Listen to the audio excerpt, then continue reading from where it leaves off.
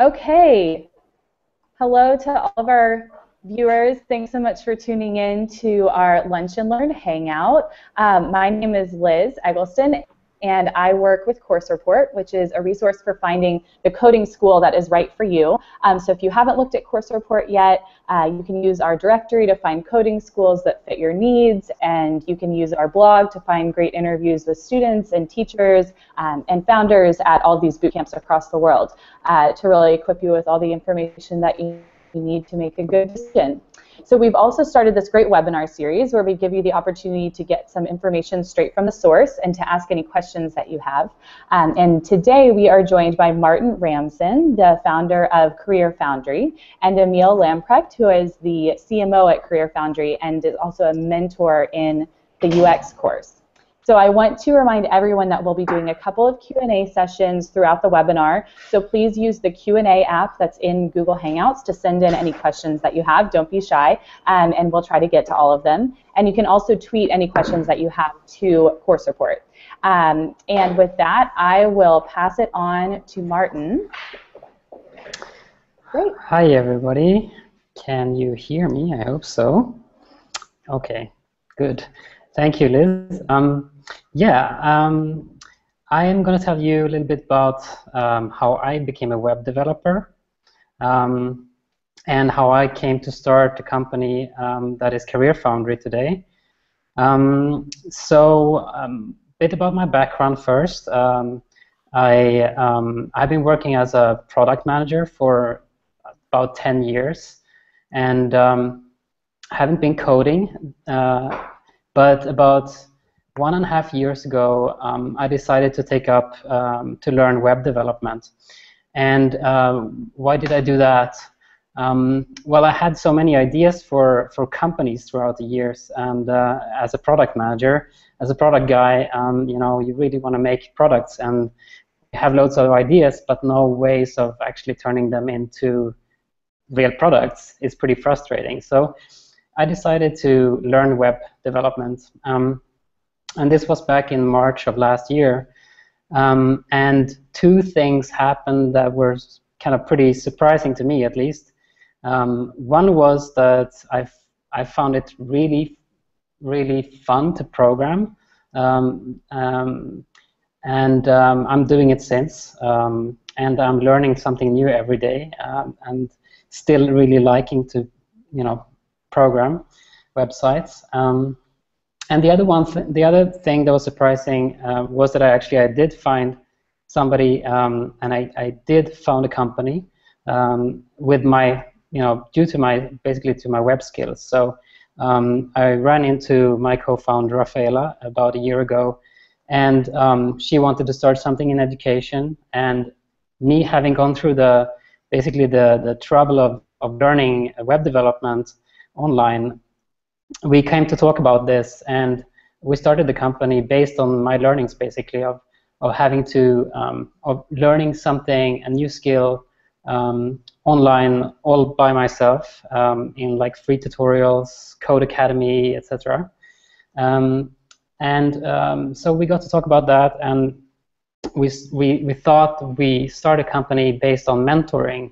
So instead of doing everything on your own, why don't we connect you with a mentor, somebody that basically is working as a web developer already, and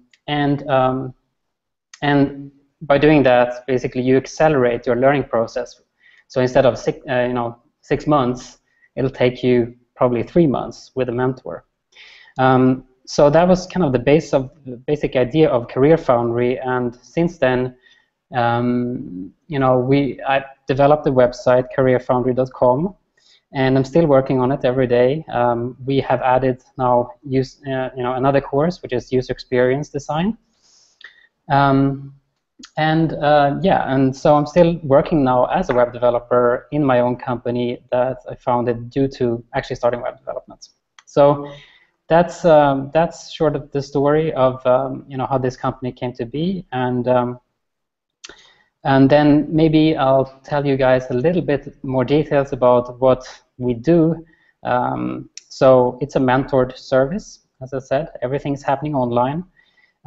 We have a 3 months program with a mentor, and so through these 3 months, you will basically have contact with your mentor every day.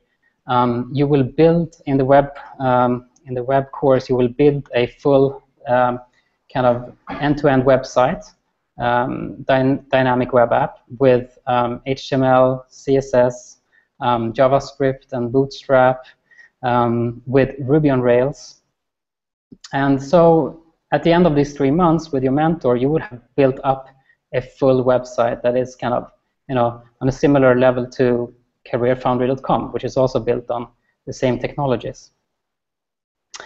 So yeah, that's what we do, and yeah, I hope that you have some good questions for me, and I pass it over to Liz. Yeah, I've got some questions. So, okay, so it's an amazing feat to sort of like change careers and teach yourself to be a developer. What were the types of like online resources that you used in your journey to become a web developer? And what was sort of like difficult about those, I guess, or really great? Mm-hmm. Yeah, I used, so when I learned, I used free tutorials. I started with Code Academy, and I thought I was pretty good for learning the syntax of programming. How does the syntax look like? And then I continued using a Ruby on Rails tutorial online, which is written by a guy called Michael Hartel, I think, if I pronounce it correctly. Yeah. But I mean, the difficulty with using the free tools, which are great, by the way, I mean, using those are great, but difficulty when you start a new career like myself is that, you need a little bit more than just, learning the syntax of coding. Because, being a web developer is so much more than just the syntax, knowing the syntax. It is, how do you, for example, how do you look for solutions to problems that you need to solve? What tools do you use? How do you work on a daily basis? All those questions were like in my head, and I didn't have any answers for those when I started out.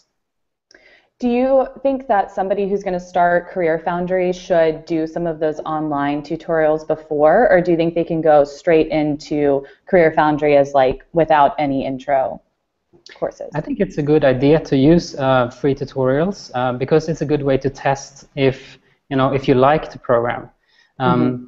I think that anybody can become a web developer. I mean, I'm a living proof of this.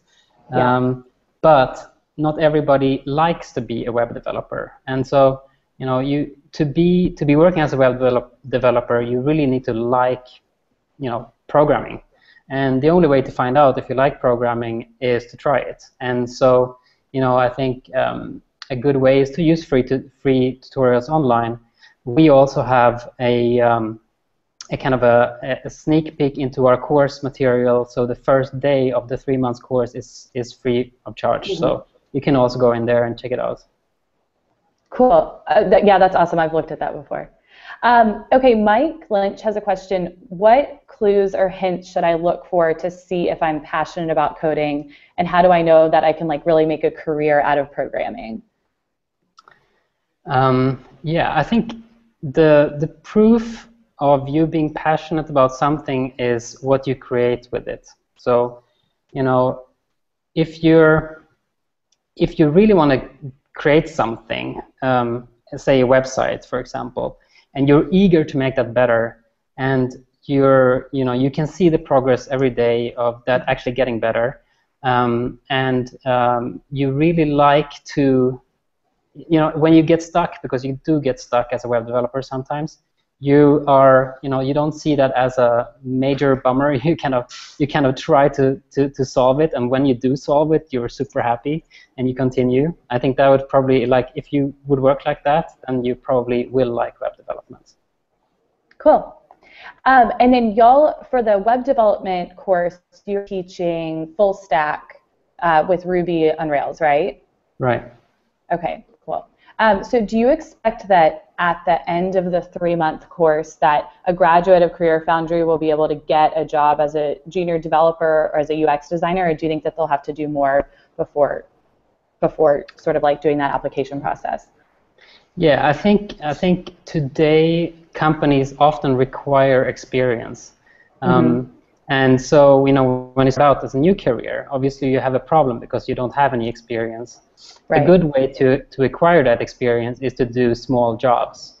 And so, doing jobs for friends and family, or, taking freelance jobs. So you can go to sites like Odesk or Elance and getting small jobs and getting experience that way.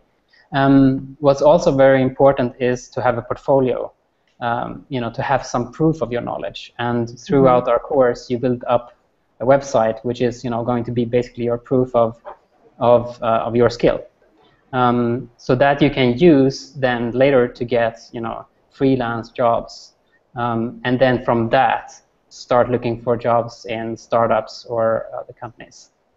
That's cool. There's so much good information on y'all's blog about becoming a freelancer and like the freelancer lifestyle. I want to talk about that in just a second. So Seth has a question. Is it possible to learn in 2 months instead of 3 months if I already have some understanding in HTML and CSS? Yeah, Okay. yeah, it is definitely possible. You can jump right into the Rails part if you want to go directly there. Cool. That's awesome. So is the point of Career Foundry that people don't have to quit their jobs in order to start it? Or how many hours a week are we looking at? Like, could you have a full-time job while you do Career Foundry? Yeah. Okay. It's possible. I mean, some of our students do have full-time jobs. So we say it's about 10 hours per week of study time. And so, if you divide that into, say, 2 hours per day during the week, or if you want to do more on the weekend, that's also fine. But yeah, so it's possible to do it, part-time. I don't know if Liz disappeared. Oh, did we lose her? No. Can you still hear me?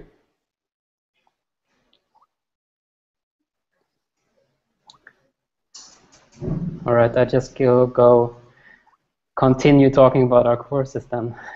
Can you hear me though? Yeah, I can hear you, yes. You can hear me? Okay, that means theoretically other people should be able to hear me, right? I don't know. Yeah. With the moderator gone, I don't know who can hear who, but so one thing that you mentioned though about the question that just happened was that you could jump straight from straight into the Ruby on Rails course, right? So basically skip the first month of our program. But let's just make that a little bit more practical. Like, what kind of a level of programming do you need to have reached? HTML, CSS, maybe some JavaScript. What do you actually need to have achieved to be able to comfortably walk into that? Well, in the second part of our so in the second and the third month of our program, we teach Ruby on Rails. So that's the back-end part of web programming, and so we're not necessarily teaching HTML and CSS as such. So if you feel that you are very comfortable with those technologies, and then you don't need to learn those parts, then that's fine. But it could also be good to refresh some of those parts as well. But yeah, so we're really kind of diving deep into Ruby on Rails on the second and the third month. Right. Okay. Sorry, Liz, y'all. you back with us? I'm back. Yes. Okay. I'm so sorry. Thank you. No problem. No problem. We were just continuing to riff on the subject of jumping into the course midway. Okay. Cool. So are any of your students sponsored by their companies that you know of who will come to Career Foundry? Yeah. Yeah, it is pretty common actually to get sponsored, and I think it's a great way to to add more skills to your skill sets. It's really good to know some web programming. If you're, for example, a designer, it's almost required that some basic HTML and CSS skills today. And also in other jobs, like there's a lot of people who are working in testing, for example, that are taking our courses basically to understand, what is it that other people around me are working with. So that's also happening. Cool. Okay, that has another question. What web application will we be building in the course? So do you have like an example, or can you like describe the type of application that people are actually building? Yeah, we're building, so we have a default, which is a to-do app. So you build a to-do app. If you don't have already an idea for a project, but we recommend our students to do their own ideas, because we think that when you have your own idea, when you come, what I talked about before, when you really want to build something, that's actually when you do your best work and when you actually learn the most. So we encourage our students to come up with an idea. It doesn't have to be something that turns into a product later on, but anything that you think is fun to build, then we recommend doing that. And obviously, with your mentor, you will discuss this to see is that a viable project to work on, as a starting point or not. Cool. So speaking of mentors, Emil, if you want to talk about, so we've got a couple of questions about the UX and UI design course, and then some questions about mentorship. So if you want to talk a little bit about how you sort of mentor people and a little bit about the UX design course, then we can do those questions afterwards. Sure. So from a mentorship perspective, Martin's also a mentor for the web dev course, or actually that's how they started the company, of course. Not mentoring so much now, as we have other things for him to be doing. But I am sort of one of the backup mentors for the UX course. I helped develop it with a couple people here in Berlin who run a fairly well-known and award-winning UX design agency called Whole Design Studios. So when we decided to do this course, we really wanted to build something that was focused on effective UX. So one of the problems with UX design, as people who are interested in the topic and have researched it might have found out, is that it's not very well defined. UX design often includes mention of also graphic design or also front-end design, or is sort of an undefined product role. And what we really wanted to do with this course was kind of pool the knowledge of myself and the other course writers in a way that we could say, okay, this is what UX universally represents, this is its definition, and this is the process through which you go through starting with a business goal, starting with an idea, to create an effective design, an effective UX for a product. So that's how the whole course is built, and the mentoring relationship to that is a little bit different from the web, not hugely, but a little bit different from the web course in so much that we're not so much problem solvers, we're actually just there to sort of help the UX students push it one level farther, which is, having never done this stuff before, often you'll try things but you won't necessarily put in full effort if you don't know exactly what it's supposed to be. And we're there to say, okay, this is right, this is wrong, this is great, this is bad, do it this way, or continue this line of thought. There's a balance in UX between kind of the technical understanding of it and the creative side of it, because the creative side of it is very much dictated by numbers, it's dictated by data. So what things go where and why is more and more dictated by data. So there's a part of it that doesn't feel very creative, but yet you're in a position where you constantly have to be solving problems based on that data. And we really just try to encourage that and guide that along as much as we can. The course does have a UI element, so a graphic design element. For people who are not familiar with the acronyms, UX is user experience, UI is user interface, otherwise known as graphic design. There is a UI element. It's very small. It's not a very important part of the course. It's really just to try and make sure that the portfolio piece you walk out of also looks nice enough that people that you present it to who don't understand UX properly will also think it looks attractive. That's really the main purpose of it. Because UX in itself is not, the role doesn't include making things attractive. It includes making things incredibly effective. And effective for the business goals that are part of that plan. So often that has to do with conversion of some kind or interaction of some kind. and then for the user to enjoy that experience, whatever it is. And it helps obviously if it's nicely designed, but nice design doesn't necessarily dictate a person's ease in accomplishing a task. So it's important for people to understand that. We harp on that a lot. We get a lot of questions from people looking at the UX course. You know, will you also teach us coding? Will you also teach us design? Will we learn to use Adobe Suite? We will teach, there is some semantic HTML instruction in the course, very little, just so you, kind of like Martin's experience with Code Academy, so you understand syntax, so you know what you're looking at, you know how to divvy up content so developers understand what you're presenting them when they have to build what you've designed. But it doesn't go very deep. And same with the UI work. It doesn't go very deep. We teach you how to work with designers. We teach you how to implement design over your wireframes as much as possible. But there's no way that we could teach people how to be effective graphic designers. And we're not really interested in that. We're really interested in giving people a process. Marcio has a question. Can you tell us how the UX and UI design course can improve the skills of a visual designer who's already employed in the field? These are our favorite types of students.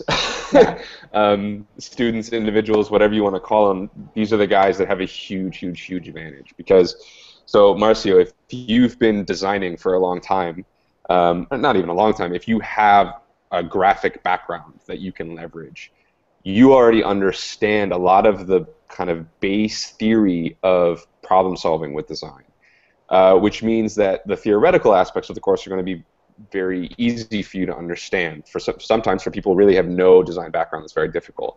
On the flip side, what you can really take away from this then is the process, is the order in which things need to happen to create, design, test, reiterate, design, reiterate, design, reiterate, design a product so that it is most effective, and then package it and be able to hand it over to someone like a developer or a team of developers in a way that they can then design it effectively, or build it effectively, I should say. And that's the biggest advantage of the UX course. Some of the students who kind of even manage to accelerate through the course a little bit faster or really stay sort of on the daily beat are, you know, longtime print designers who take this as a way of kind of building a new toolkit, being able to now work not just in ad or traditional print, but move into more digital sectors with really a confirmed understanding of how you take a business goal and what the stages are of development to be able to create a final product. Cool. Yeah, I think that's really neat to see print and visual designers like moving into the tech space. It seems like very logical. Yeah. We need them. We need them, but we need them also to understand the difference between kind of design or graphic type of designs and UX design. So again, there's a lot of blurry lines. People don't know where those lines are. UX is a very young field. It's only been around 10 years. Very undefined for a lot of people, especially people looking at it for the first time. So they need to understand the difference. And it's great when print designers can come into the course really open-minded and looking for that process so that they know how to effectively execute for clients. And those are the people that take away the most from the course. Very cool. Okay, so Martin, I think you can probably answer some of these questions as well, but I wanted to talk about the logistics of the mentorship aspect of Career Foundry, because I think that's very unique to your program, and it can be hard for people to wrap their minds around how they'll be mentored. So can you tell us some of the different ways that you communicate with the people that you mentor, and what's been most effective, if you pair program with them, or how that sort of actually plays out? Yeah, so the way we set up the programs is that, as I said before, you're building for example, in the web course, you're building a website, right? And every day of the course is structured around 2 hours of learning material, and then out of those 2 hours, basically 30 minutes is just learning, understanding, and about 1 to 1.5 hours is about building something on top of that understanding on your project. And at the end of each day, you have an assignment that is related to your project and these learnings. So that assignment you will then submit to your mentor and get feedback on. And so you will have daily interaction with your mentor, where your mentor, gives you advice, gives you motivation to, to continue to, inspires you to do even more on your project. So there's like a daily interaction around your project and what you're building. And then obviously whenever you have questions, if you're stuck on something, you can also ask your mentors, and they're very quick to respond. And that is all happening over chat or over email. Okay. And then once a week there is a Skype call with your mentor or Hangout.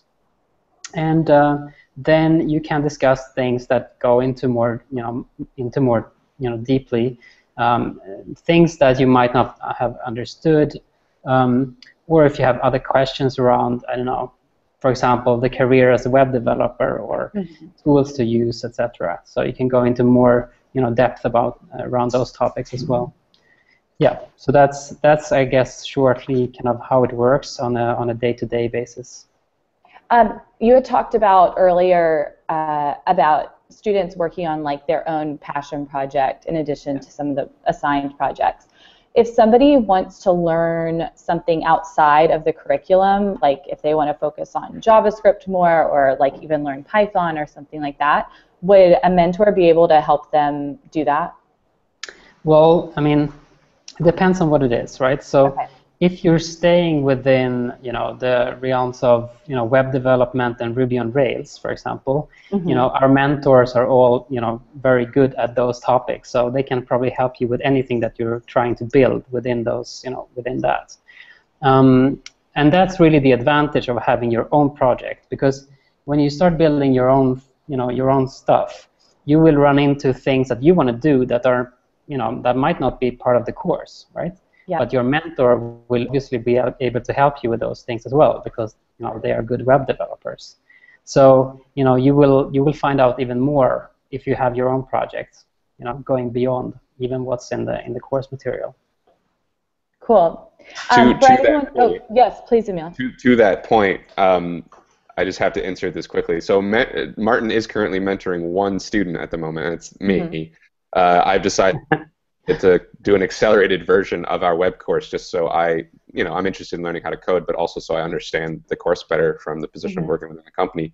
And I chose to work on my own project, and it's the situation which you just described, which is, I've started building a site, and I get very excited about, I want it to do this, which isn't necessarily in the course, but I'm interested in what that is and how it works because it's what I want on my site.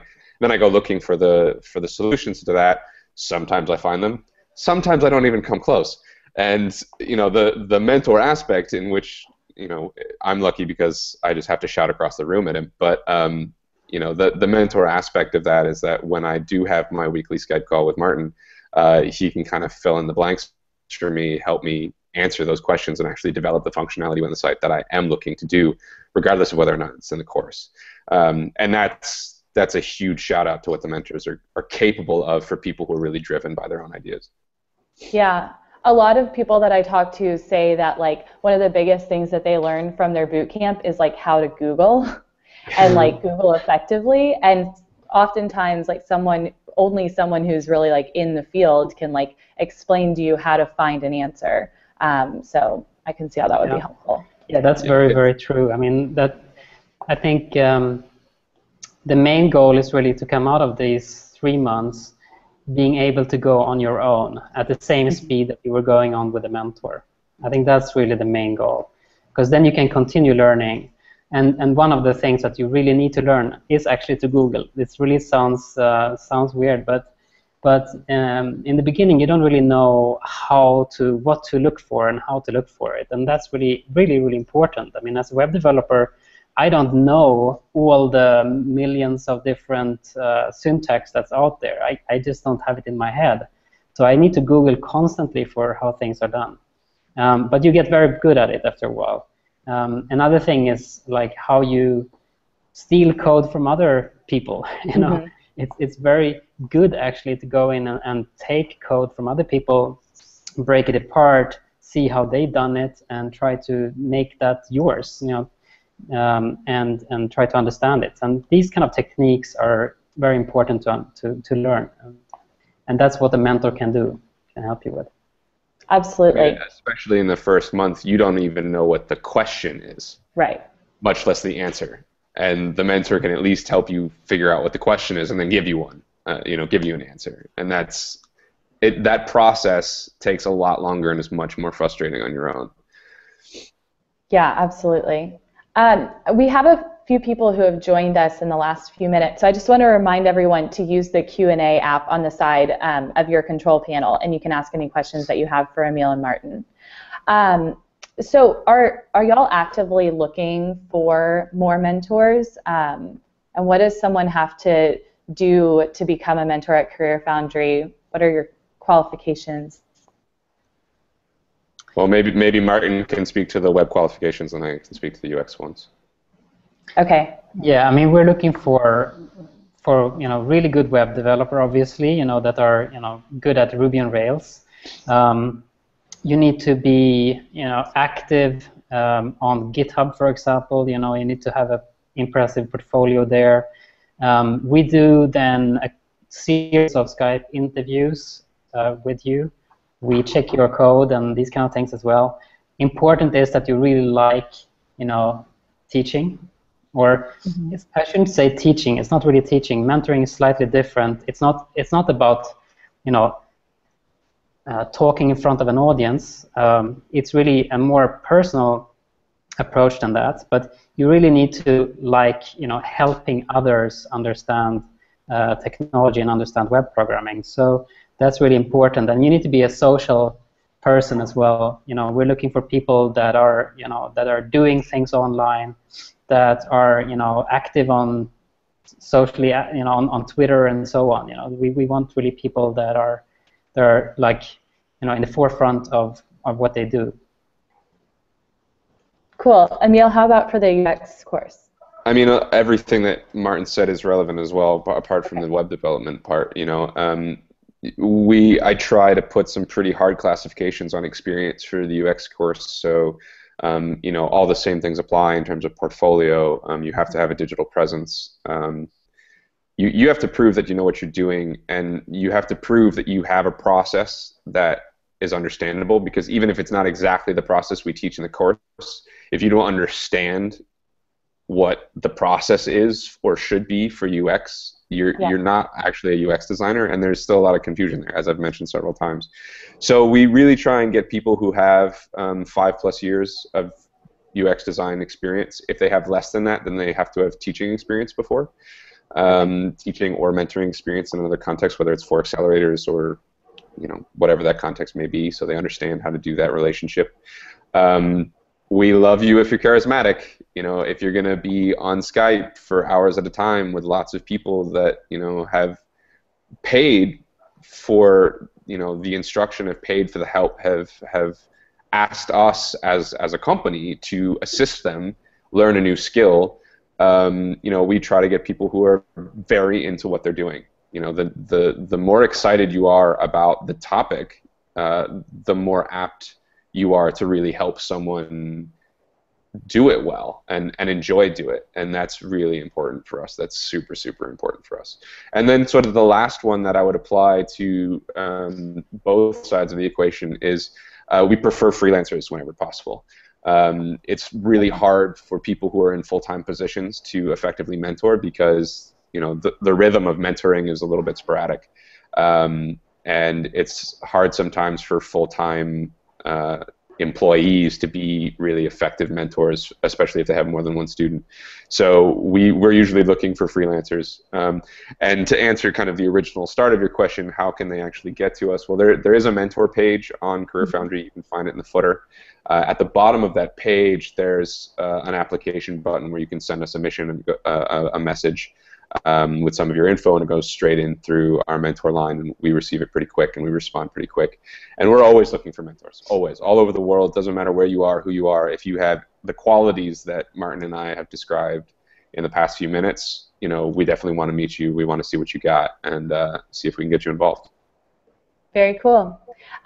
So Mike has a question. Once I've learned Ruby on Rails for 3 months, how difficult will it be to pick up iOS or Android on my own? I think so. Programming languages actually look pretty similar, and the process of programming is actually rather similar.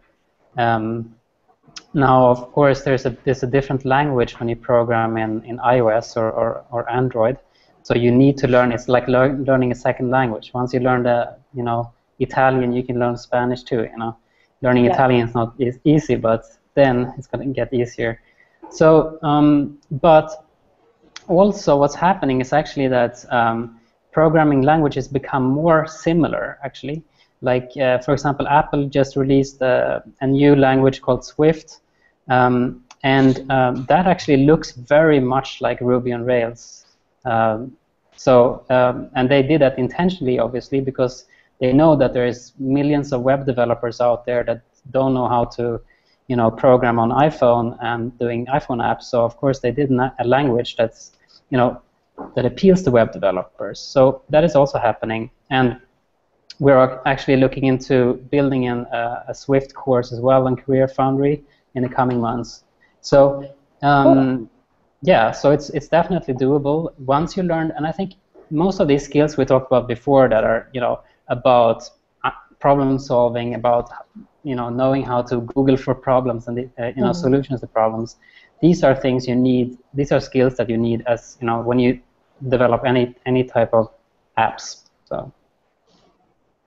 Yeah, definitely. So it sounds like y'all have the sort of like technical core, hard technical skills figured out. How do students with Career Foundry learn soft skills like working in a group and communicating? Are they learning that like from their mentors, or do you suggest that they attend like hackathons or meetups, or how are they sort of like getting those sort of soft skills, I guess? We do a lot of talk about the process of building a personal brand as an important step, especially for a beginner. It's one of the reasons we focus so hard on the topic of freelancing. Even if you're not interested in becoming a freelancer, everything, especially if you're listening to this and you've been listening to reading the freelance stuff, you're like, I don't want to be a freelancer. Trust me, read it anyway, because what we're trying to do is enforce the principles of those soft skills more than anything. How do you manage yourself? How do you go out and find people to work with? How do you work with other people? In our learning environment, there's some of that because you are engaging with a mentor and they're walking you through, and they're part of your team, if you will. It's their job to sort of interface against you as you grow. But it's never going to replicate working in an actual team environment in the same way that a job will. So one of the things that we do for certain locations right now, it's not very widely spread. It's mostly Europe right now, so US people unfortunately don't really have access to it yet. We do build local networks. We have a system of meetups that happen in cities across Europe that will be expanding quite a lot in the coming year. And this is, for us, mostly an opportunity to take students and mentors in to develop new students and mentors, of course, but also to kind of give active ones a meeting point, an opportunity to grow their own network, and a way for us to help individuals improve in that way. And we also, we make the Career Foundry team itself available all the time to all students. So if people have concerns or are not sure how to do that stuff, we try to communicate to them as often as possible that they can always come and talk to us, particularly on the freelance topics or things related to that. I was a freelancer for 7 years. I traveled the world doing consulting for marketing and products. So it's my pleasure to teach people how to be independent and go and do wild shit. So, excuse my language. So, it's really important to us that students understand that. It's hard for us to provide it in the course, but we do as much as we can around it to make it easy for them. Yeah, absolutely. For everyone who's watching, if you haven't read the great freelancing blog posts on the Career Foundry blog, you totally should, and I'll include it in my follow-up email to everyone. But it's great. It's got awesome tactical tips, very real life. real life advice. So I've enjoyed reading those. Okay, we have a question from Casey, and I'm sure you'll get this a lot, but what differentiates your offerings from your competitors like Thinkful and Block, etc.? You or me?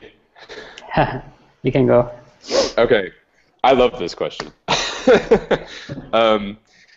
Thinkful and Block are really great examples. They're both great services. We love them because they tout a very similar mission, which is to help people level up in these skills. The most obvious difference, just to start with, of course, is that Thinkful is a purely web development program. Block is almost entirely a web development program. They had a web design vertical that they've now changed into a UX design vertical. It's very young, but it also good from what we can tell. The main difference, aside from the fact that we do multiple verticals, is really the fact that we're driven by the mission of developing your career.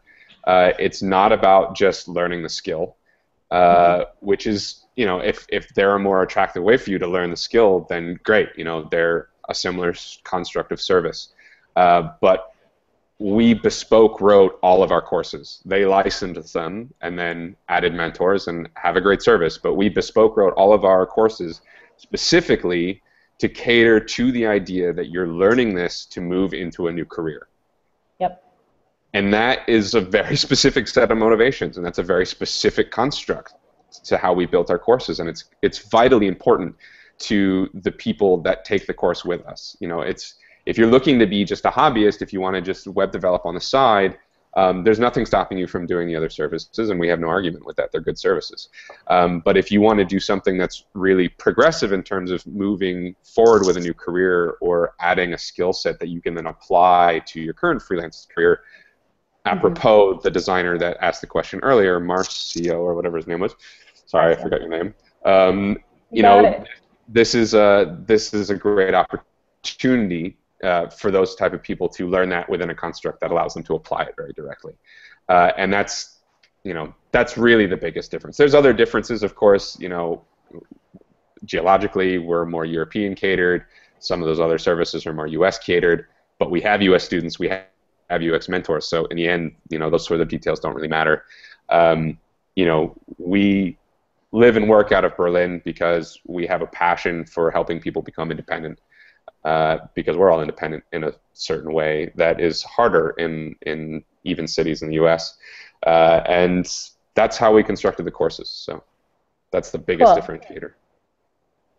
Yeah, I think that's definitely a great differentiator. And I wanted to just highlight that y'all are based in Berlin, but people from the US can take the courses. There are mentors that can accommodate that. There's people from around the world can take these. Yep. Yeah. Australia, Asia, Africa, US. Obviously the bulk of our student body is in Europe because we're based here and we do the most development here.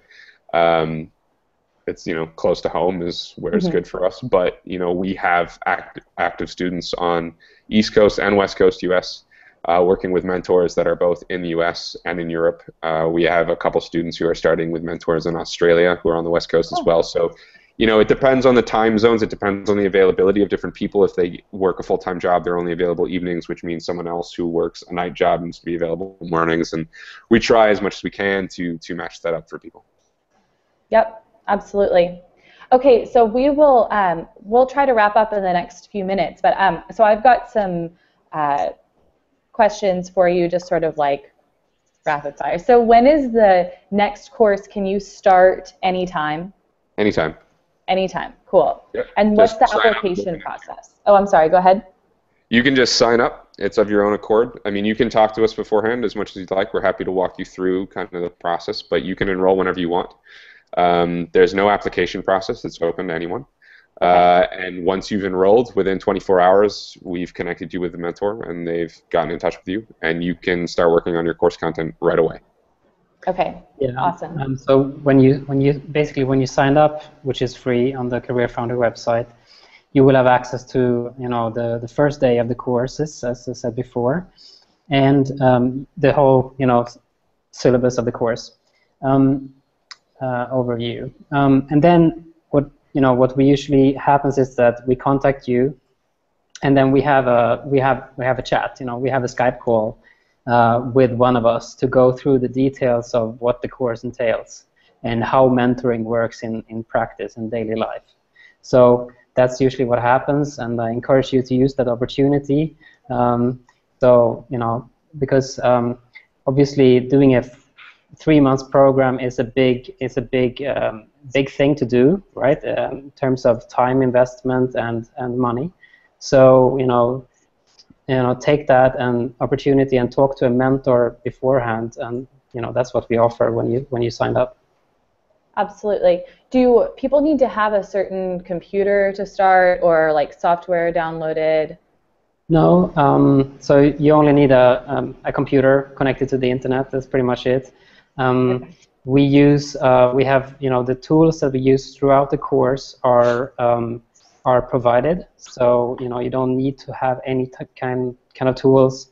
You can have a Mac or a PC or a Linux machine. Anything works. Awesome. And it's $400 a month, right, for 3 months? Yes. Awesome. Correct. Great. Hint to the wise, there may be an upcoming change to that price. So if you're interested, get in touch now. Cool.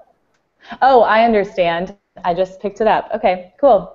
That's great. I mean, that's one of the lower priced programs, I think, for the online mentor-driven programs. So love to hear it. Yeah. Okay, fantastic. Well, is there anything else that y'all want to add that we didn't touch on, Emil or Martin? Actually, we've got one more. Okay, we've got one more question. So David says, would there be a lot of value in taking both courses, both the UX and the web development? Yeah. Oh, yeah.